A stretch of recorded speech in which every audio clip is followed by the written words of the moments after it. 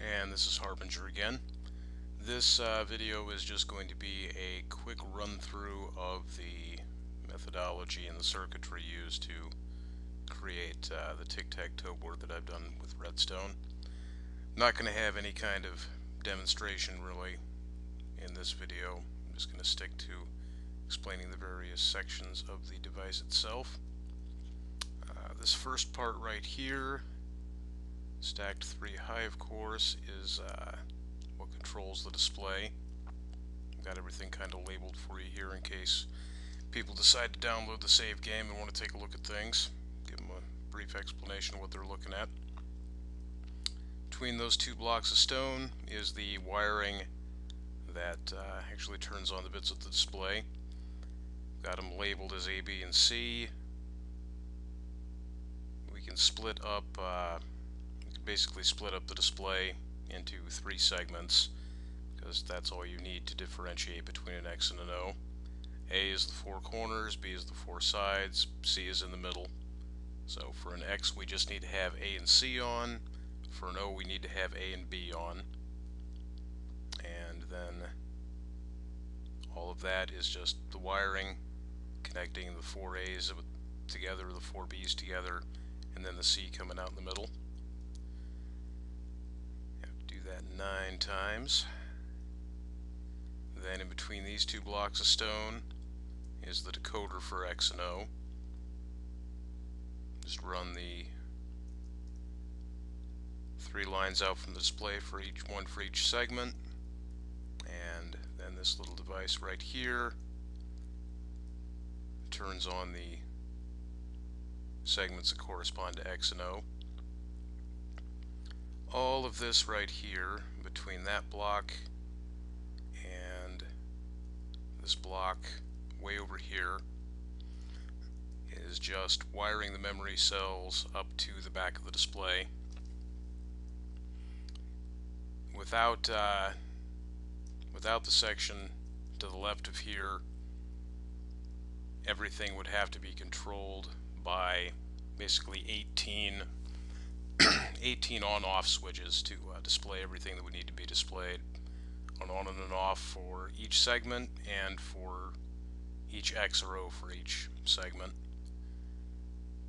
What using these latches right here for memory will do, and there are 2 rows of 9, the one there and then second row above. One is for X, one is for O. Benefit of doing it this way is that instead of having 18 toggling on-off switches, here we can have it condensed down to 18 momentary push-button switches. The way that these latches work is that once they receive an input, they will continue to have an output, and they have no output until they've received an input. So let's just take the on-off switches down to momentary switches. We've got a sign up on the other side. This is also where the reset goes in, and I'll show you that as well. But to reset it, you just have lines of redstone connecting to each memory cell to turn their output back to off, and that essentially resets it. Then what we have from that block to this block are the logic switches to determine whether it sends an output to the X or to the O as far as the memory goes. What these allow us to do is take the 18 push button switches essentially that we need to control the memory, condense it down into 9, which is what's wired up to the control panel back up there on the gameplay platform. The way that we do things here, we have well, these are 2 sets of gates. We have a toggle flip-flop back here that is actually used to control the player rotation. Whenever somebody pushes a button, turns on, this damn chicken is annoying me, turns on the corresponding segment of the display. Don't remember which is which, but if the output from that toggle switch is on, it will display either an X or an O.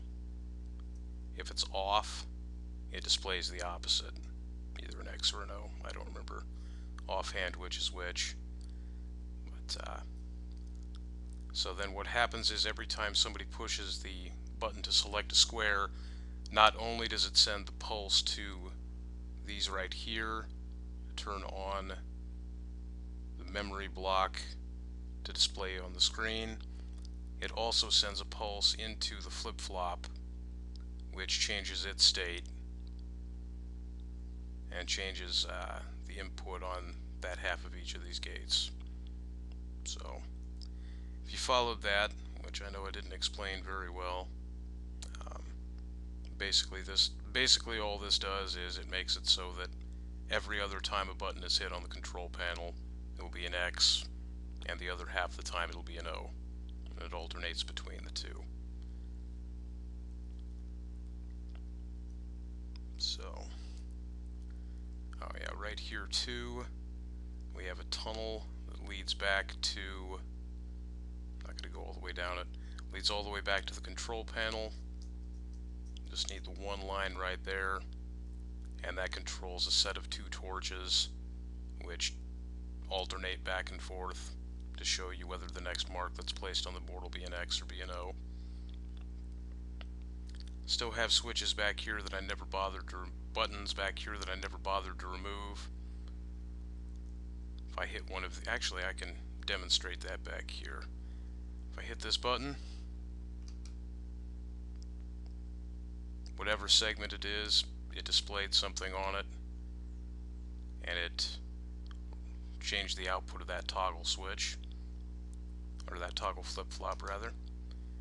Hit it again, sends another input pulse to change the display, rotates the toggle again. So first time I hit that, it would have displayed an X, we'll say.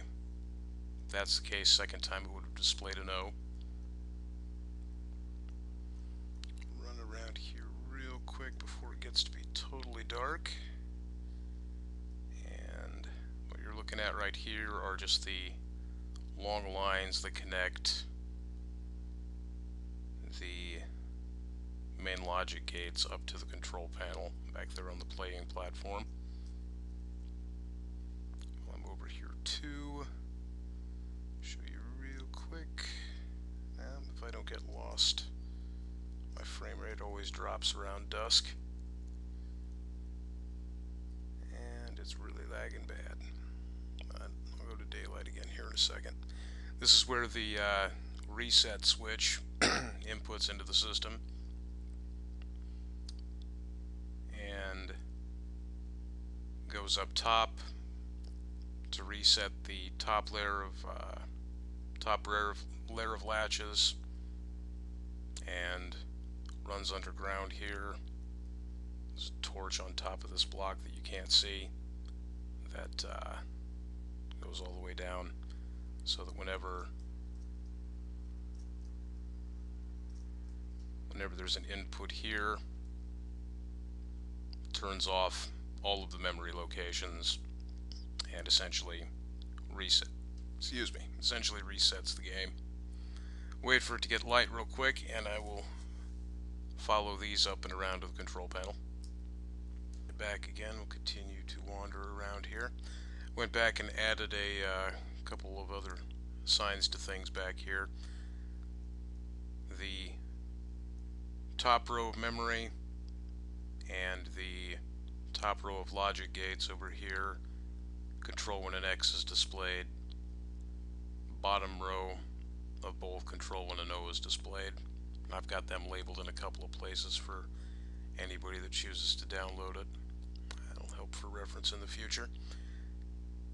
These right here, bank of 9 inputs, again running back up to the control platform up above.